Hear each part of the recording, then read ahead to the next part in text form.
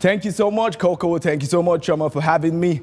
My name is Bala Okidjeve, and a lot is going on in the world of sports. A lot of sporting events coming back, and a lot taking a pause. And we're starting from nowhere but Nigeria. No relegation, no promotion, insists club chairman. Members of Club Owners Association have voted against the restart of the Nigerian Professional Football League season, insisting that no club will be relegated or promoted. 20 MPFL club chairmen were involved in the virtual voting process, the best option to end the MPFL 2019-20 season, with 17 of them voting to the end of the season. With the top 3 clubs representing Nigeria at the CAF competition via points per game table, the club also voted that no club should be relegated to the lower division or promoted from the second-tier league to the top flight.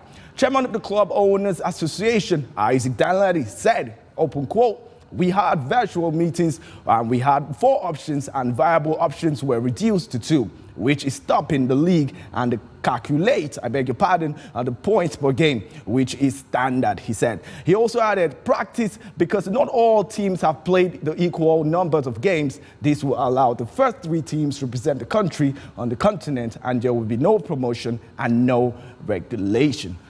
Close quote. Interesting one we're having. The MPFL, as lockdown said, no more, no more. So hopes of seeing the Nigerian Premier League resume action has been dashed. But the good news is no promotion and no relegation. Well, we'll keep our fingers crossed to see how that goes on. Moving elsewhere, we're talking Antony Joshua and Pulev will happen in November, although concerns about AJ's fitness. Eddie Hine, who is Antony Joshua's promoter, is confident that Antony Joshua's mandatory fight against Pulev will take place in November. Front of the fans, the WBA, IBF and WBO heavyweight champion was scheduled to fight the Bulgarian at Tottenham Hotspur Stadium this month. But the bout was postponed due to the coronavirus outbreak. Now, after a 2-fight financial agreement was agreed between AJ and Tyson Fury for next year, promoter Eddie Hine revealed he hopes Joshua's next fight against Pulev will take place at the end of the year. With also saying Joshua's recent injury is nothing to be overly concerned about. In quote, he said, "I feel like the Pulev fight will happen in November. AJ has a very minor knee niggle that was wrapped up, but it's coming up shortly, so it won't cause problems with the date, and I expect the fight to happen around November."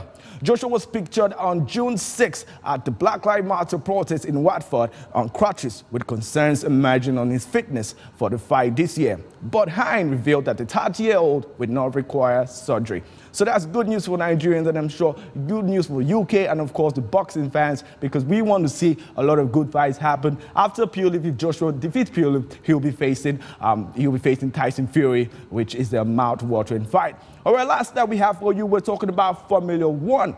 Initiates Equality and Diversity Task Force. The move is a part of a wider commitment that will also see Formula 1 support initiatives fighting the coronavirus pandemic and promote sustainability, and of course coincides with the start of the delayed 2020 season in Austria in July. At the first race in Austria Formula 1, I will stand to say loud and clear that racism must end. This was said by boss Chase Carey. He also added, open quote, "We will show our full support in fighting equality through the weekend and accelerate our own efforts to make Formula 1 more diverse and inclusive as a global sport. We must represent and diversify and social concerns of our fans, but we also need to listen more and understand what happened and what needs to be done with delivering."